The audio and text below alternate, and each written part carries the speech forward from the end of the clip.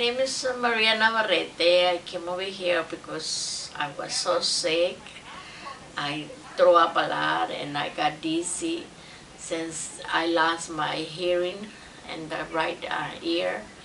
And but now I came over here and I feel okay, much better. And I hope I don't get no more sick. And I hope doctors tell me to don't come back because I feel okay. And I think that's it.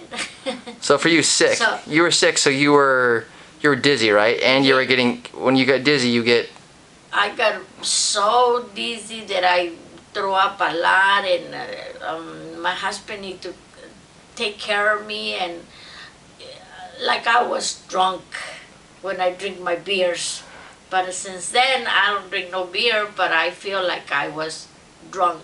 Still? Yeah, so...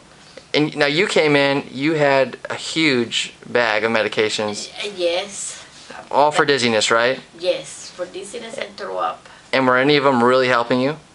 Yes, they helped me. All the exercises doctor gave me, they work with me, and I hope they work for everybody. They come over here because I feel so good, and I feel like I'm 25 years old, and I'm 65. Oh, awesome. So, I feel good. So good. Huge difference. Yeah. Now you don't have to take those medications anymore, right? No, yes, I forgot. When I came and see the doctor, I got a bag full of pills. The other doctor gave it to me, but they was not working, so I came a week from over here, and then I don't use it. I throw them away, and I don't drink no pills. I don't drink nothing. I just doing my exercises in the morning and the afternoon, and that's it. And things are doing good. Now, yeah, now you had a kind of a long drive to get here. Now, where do you live? I live in Porterville, and I drive way over here two times a week, and I don't mind because it works, and doctor helped me a lot.